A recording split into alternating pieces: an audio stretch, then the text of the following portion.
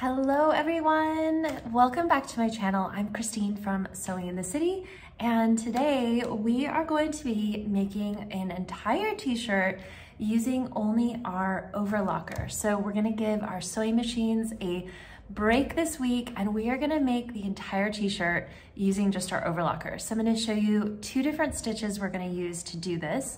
And we are going to cover putting in our neckband using just our serger, as well as hemming the sleeves and the bottom hem of our t-shirt and sewing in our sleeves in a round. So before I jump in, if you're new to using your serger and maybe you are a little bit apprehensive about serging and getting it threaded and everything, I have a free 3-day Thread Your Serger challenge that is on demand, so you can jump into it right now, and by the end you'll be a pro at threading your serger, and I promise you'll feel more confident about diving in and getting used to all the stitches that your serger can do. And within the challenge you also get $10 off my full serging course, Simple Serging, which makes it just $27.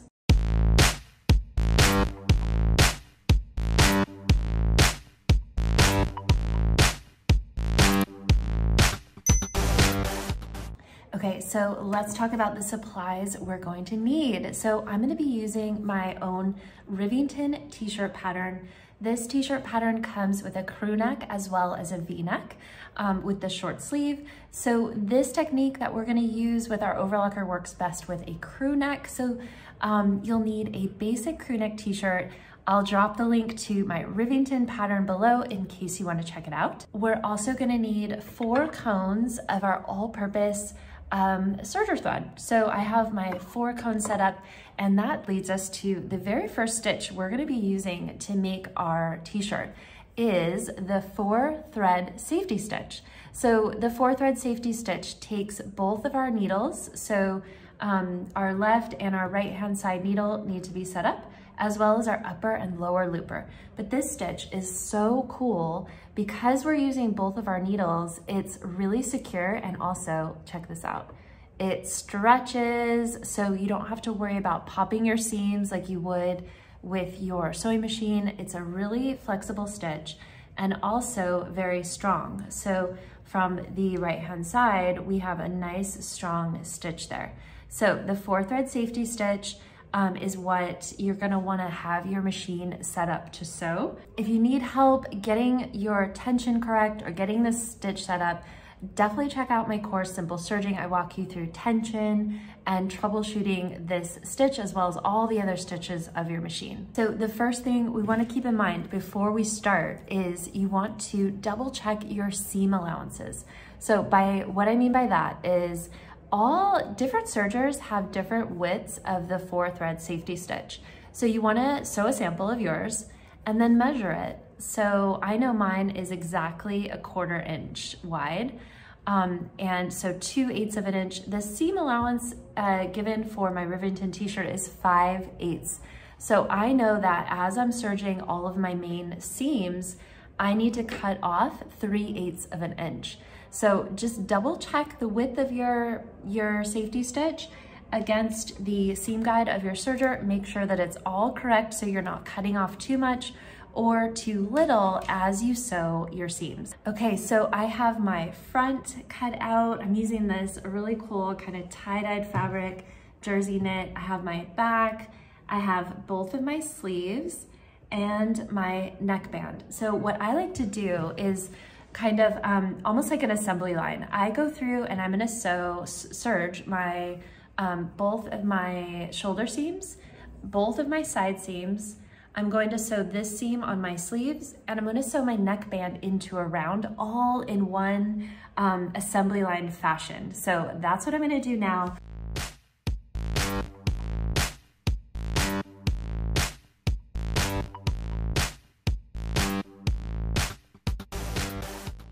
Okay, so I have assembly line sewed all of my seams, and I am a big fan of the press as you go. Even with knits, I feel that if I press all of my seams as I sew them, I get a much neater, more professional end result. So I've gone ahead and neatly pressed all my seams, my shoulder seams towards the back.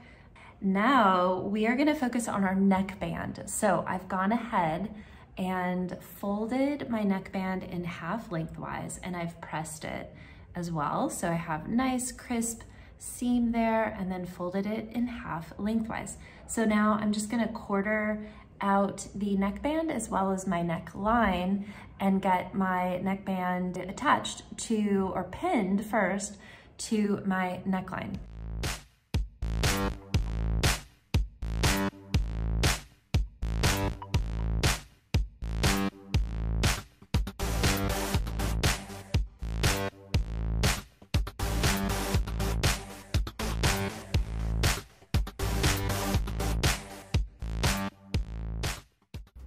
Okay, so close up of my neckband here. I have placed my neckband seam at the very center back.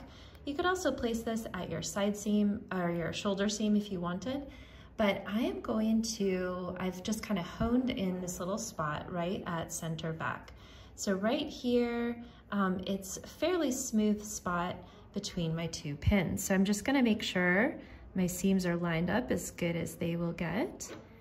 And now what I'm going to do is we're gonna clip in just a bit, clip some of the seam allowance away, and this is gonna give us a slot where we can start our serging, start and stop. So I'm gonna trim in 3/8 of an inch.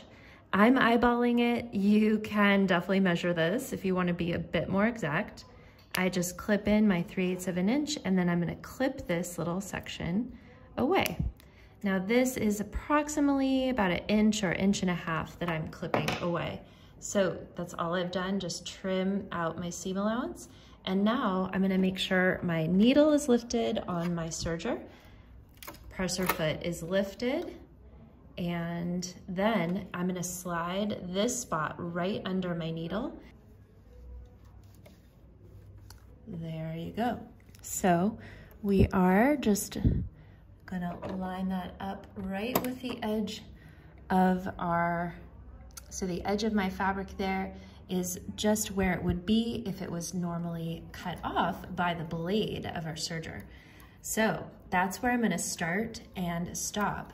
So now I'm just going to position my neckline. I'm gonna sew this extra slow because obviously I want my neckband, I'm just gonna turn this to the right side out. I want my neckband to be nice and even, so I'm not gonna rush at all as I serge this on, just making sure that my raw edges are lined up and that I'm keeping this even so that my neckband will be nice and even. So let's go.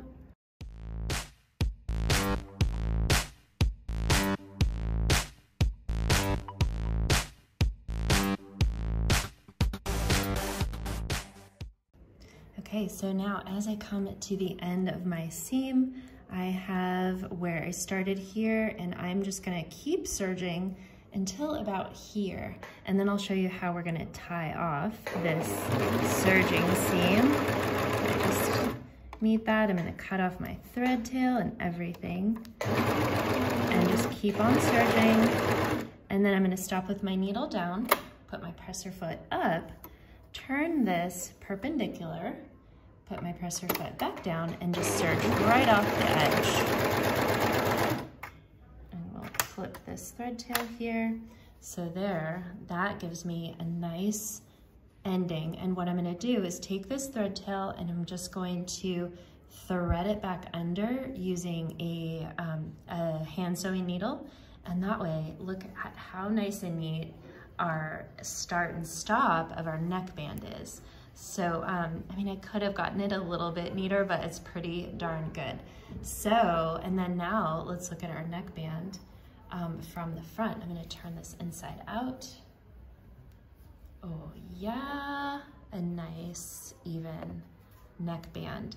So all I need to do is just give this a press, but we have a nice, strong, stretchy. So when I put this over my head, I'm not gonna break any of the stitches, and voila, that is our neckband with a nice clean seam. So all I need to do is just thread this back under, and voila, very nice. Okay, so I've gone ahead and pressed my neckband and gone ahead and pinned in my sleeves, right sides together. Both of my sleeves, I have them pinned in.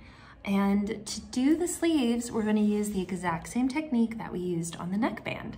So I like to make my 3/8 of an inch cut right at the lower arm size, so right here, because this is the part of the seam that's generally the most flat. It's like a little bit the most easy spot to kind of work in, because around the notches and such, it gets where you just have to ease in the curve ever so slightly.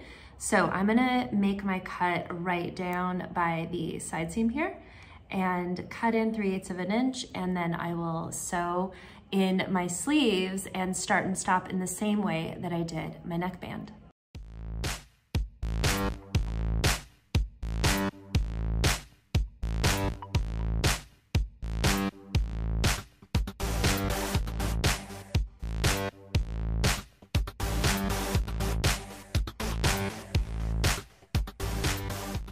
Okay, so we are in the home stretch. I have my sleeves all set in and finished so nicely and all ironed. I did press the seam towards the sleeve, and now all we have left to do on our t-shirt is hem the bottom and hem the sleeves, and this is the coolest part.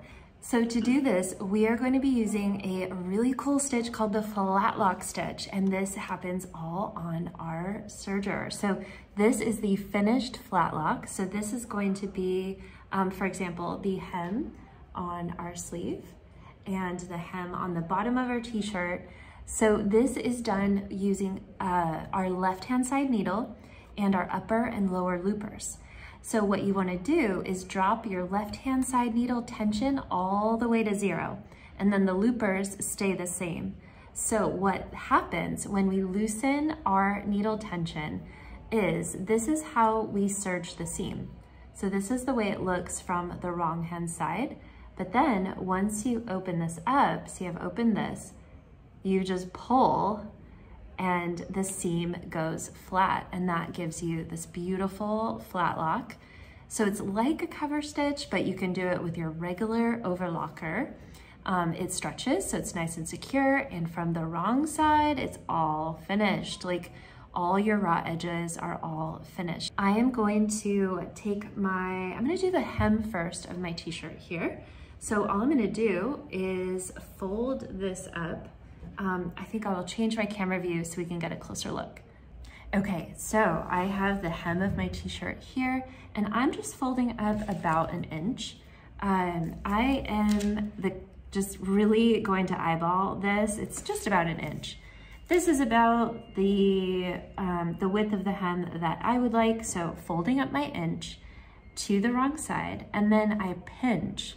So I'm just gonna grab that raw edge there, and I'm just going to fold right at the raw edge there. So that, I'm not even gonna pin this, I'm just gonna take this straight to my machine, and this is right on the fold and the raw edge where those two meet. That's where I'm gonna start serging. And with the flat lock, you can actually disengage your blade if you'd like, because we don't really want to cut this. There's no reason why we need to. So we're just going to do our flat lock right along this. And as I make my way around the hem, I'm just going to keep folding it up. Okay, so I'm just going to place this right under my presser foot. My needle is up, and I'm just going to place this down, and this is, we're not cutting off anything here, so we don't need to worry about starting and stopping. We're gonna start and stop in the same way that we've been doing with all of our circle seams. So now I'm just gonna start serging.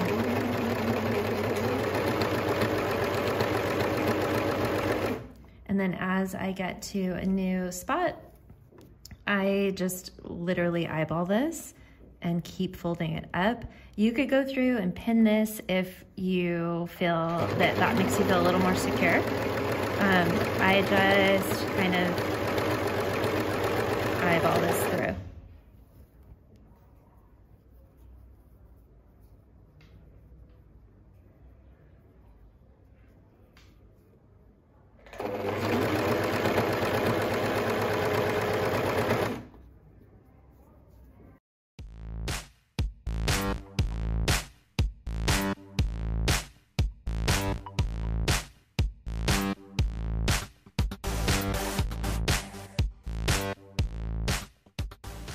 Okay, and as I come to the end where I'm meeting my start area, I am just going to sew over a couple of stitches, stop with my needle down, and do the same perpendicular off cast that we did before. And give myself a nice thread trail there. Okay, so here is what our flat lock looks like from the wrong side. And now from the right side, this is the most fun part because now we just pull this apart. We get that really cool effect that looks like an like a cover stitch. That one there. And I'm just gonna continue pulling this all the way along my hem. And voila, we have hemmed this so easy. From the wrong side, we just have a nice flat overlocked seam, no raw edges. From the front, it looks so professional. Doesn't it look so cool? So I am gonna do the exact same thing on both of my sleeves and then give this a final press. All right, so I've given my t-shirt a final press and I love it. I love the little details of this flat lock on my sleeve. I feel really good about like all my seams are nice and stretchy and strong. And I also love the way this flat lock looks along the hem. So I am gonna be styling this, I think, with my black mini skirt and tights, and I think my big chunky boots. So that's what I have in mind for styling. If you want to make your own mini skirt, this is so easy to do. I have a video here that you can check out. If you liked this video, give me a like, give me a subscribe. Your support means so much to me, and I'll see you next time. Bye.